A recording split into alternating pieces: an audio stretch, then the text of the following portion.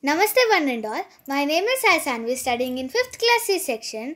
Today I am going to present a PPT on lesson 11 Moon and Artificial Satellites, topic Phases of Moon and Eclipse.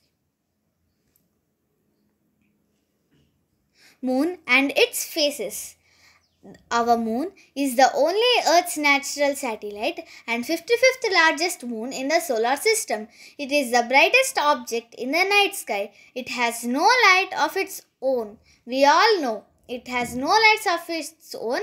It shines because of the sun's reflection.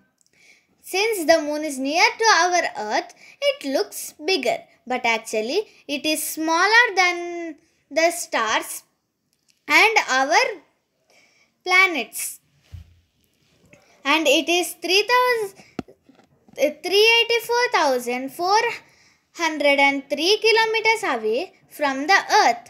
Now let's see about the surface. It is a just rocky surface, as you can see here in a picture. It is covered with a dark grey dust. Moon is made up of mountains and these craters.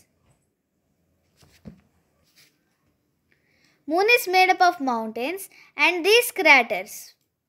Now let's see. No life on Moon.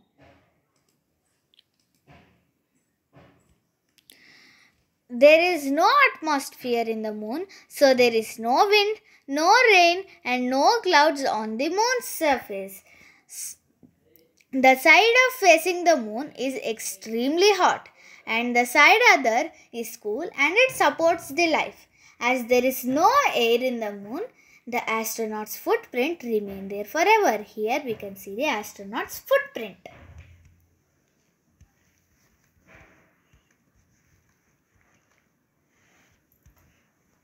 The day-to-day changes in the shape of the moons as seen from the Earth are called phases of the Moon. Now let's know about the new moon. New moon. When the moon is in the between of Earth and the sun, you cannot see the moon at all. This is only called the new moon. Now let's see the crescent moon. As the moon moves further, you can see a small sunlit portion of the moon's surface. This is only called the crescent moon, as you can see in the picture. Now let's know about the half moon. When the moon moves more further, you can see half of the moon. This is only called the half moon. Now let's see about the gibbous moon. Gibbous moon, we can see the gibbous moon when the moon is more than half. It is only called the gibbous moon.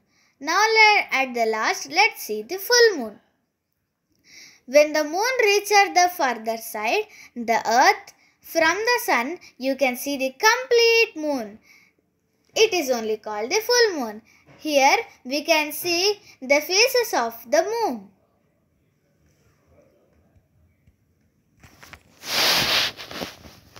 Now let's learn about the eclipse. An object that blocks the light and does not reflect it at all is called an opaque object. When light falls on an opaque object, it casts a shadow. The Earth and the Moon are also an opaque object.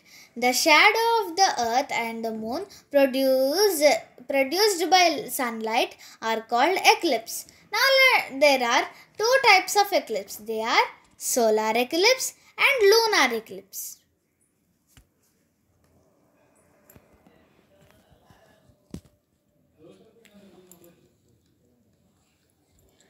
Now let's see about the types of eclipse in detail. Now let's first learn about the lunar eclipse. When the Earth comes between the Moon and the Sun, here Earth casts a shadow on the Moon. It blocks the light from the Sun to reaching the Moon. Here they are telling us the Earth casts a shadow on the Moon. So we know that the Moon don't have its own light. The sun helps it to show the moon. So if there is no sunlight falling on the moon, so we cannot see the moon. It is the lunar eclipse. Now let's see about the solar eclipse. When the moon is between the earth and the sun. Here the moon casts a shadow, whereas the lunar eclipse, the earth casts a shadow on the moon. Here the moon casts the shadow on the earth. In that certain places, the people cannot see the moon. Not the moon, the sun. This is only called the solar eclipse.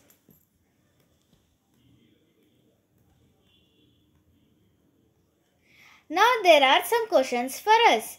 They are: the increasing size of the lighted part of the moon is called, the decreasing size of the lighted part of the moon is called, dash are saucer-shaped holes that have been made when the lumps of rocks fall on the moon.